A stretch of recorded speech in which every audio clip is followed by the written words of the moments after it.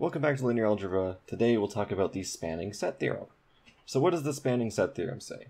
Well, it says if S equal to vectors v1 through vp is a set in V, and our h is equal to the span of our vectors v1 through vp, then if a vector vk in our set is a linear combination of the remaining vectors, then we say that S minus that vector vk still spans h. So the span of v1 through vp minus vk is equal to the span of v1 through vp with vk. And our second condition says that, look, if h is not just the zero vector, then there is some subset of h that is a basis. So we will have a basis in there. So let's prove this. Okay, S minus vk still spans h. So again, S is equal to v1 through vp. Let's take an arbitrary vector x.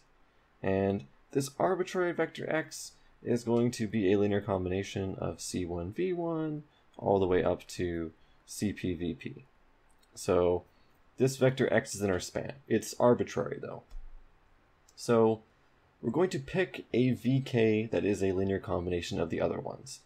For notation terms, we're going to pick that vk and we're going to make vk be the last vector in our set. So we're going to call it vp. So vp is going to be a linear combination of all the other vectors. So this will be a1 times v1 all the way up to a p minus 1 times vp minus 1. So vp is a linear combination of the rest. What we can do now is we can substitute this in for our representation of the vector x. So now we're going to have x is equal to c1 v1 all the way up to cp, but when this vp goes in here, we're going to replace this with a1 v1 all the way up to a p minus 1 vp minus 1. So now our vector x is a representation of just the vectors v1 through vp minus 1. But x was arbitrary, so that means that we can do this for any vector x. So this means that the span is still the same. So because I took an arbitrary vector, and I can rewrite that vector as a combination of v1 through vp minus 1, that means that the span is still the same. So that's the proof of part 1. The second part says that if h is not the zero vector, then there's a subset that's a basis. Okay, so there's two conditions. One, we could have that S is linearly independent. So if S is linearly independent, then we're done, because it's a basis. Okay, the second condition, which is more important, is what if S is linearly dependent? So what happens if it's independent, or if it is dependent? Okay, if it is dependent, then we can rewrite one of the vectors as a linear combination of the others. So we're just going to take S and we're going to remove that vector vk. And now there's two conditions. One, if it's now linearly independent, we're done. So that's good.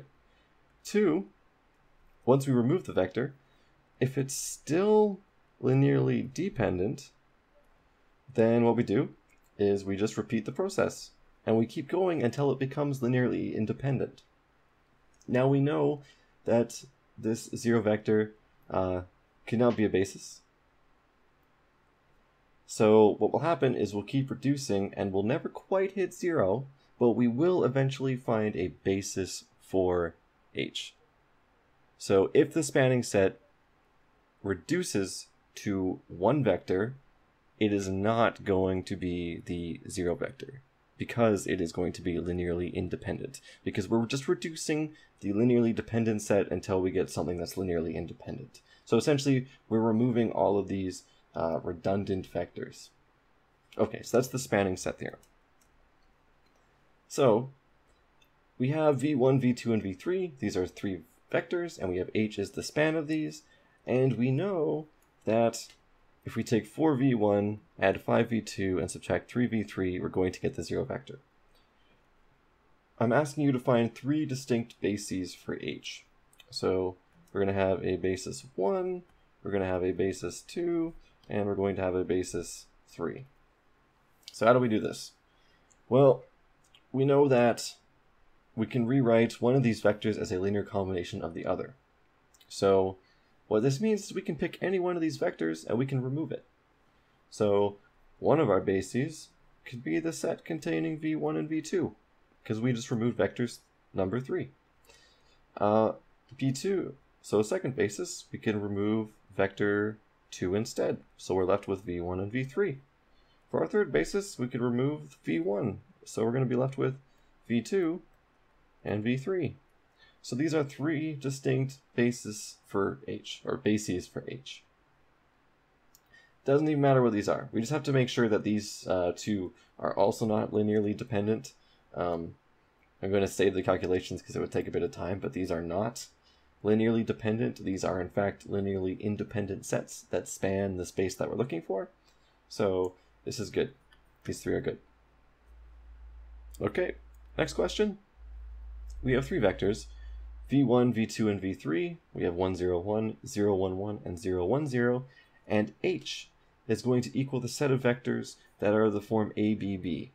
So essentially, the first entry is a number, doesn't matter what it is, but the second and third entries are always going to be equal to each other. So we can rewrite this vector ABB as a linear combination of v1, v2, and v3. So we can take a times 1, 0, 0, plus b minus a times 0, 1, 1, plus a times 0, 1, 0. So we can prove these are equal. This is just a0, 0 plus 0, b minus a, and then we add together 0, a, 0. Okay, so when we add the 3 together, this should be equal to a, b, b. Okay, that looks good. It does not look good because one of these entries was written wrong. Okay, so that should be a 1 there, which means this should be an A. Now it is good. Okay, problem fixed. Okay, so is v1, v2, and v3 a basis for h? Well, what this means is that our v1, v2, and v3, so these are linearly independent, and we can't write these as a linear combination of each other, so that's good. But there's one key point. These vectors, they have to be in h. So these have to be an element of h. What's the problem? Well, this v3, 0, 1, 0, is not in h. Because this is not of the form ABB. The second and third entries are different. Therefore, this cannot be a basis for h, because v3 isn't even in h. So, of course, you can't have a basis for something if you take a vector from the basis, or we take a vector from the space.